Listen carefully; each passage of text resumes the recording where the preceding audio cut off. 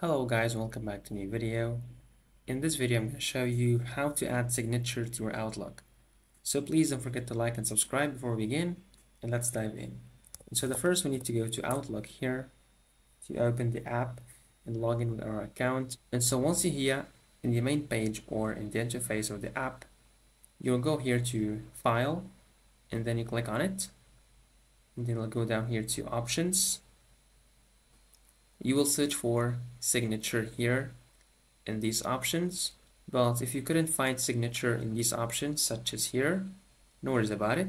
You'll go to the search over here and you're gonna search for signature and click over here to this option of signature and click on signatures over here. And now here you need to click on new to add a new signature and put your name over here. So for example, that's my name. And then here is your signature, for example, senior. You can put your title down, for example, head office. Then click on OK to save your changes, and that's how you can add a signature in Outlook. So please don't forget to like the video, subscribe to the channel, and thanks for watching.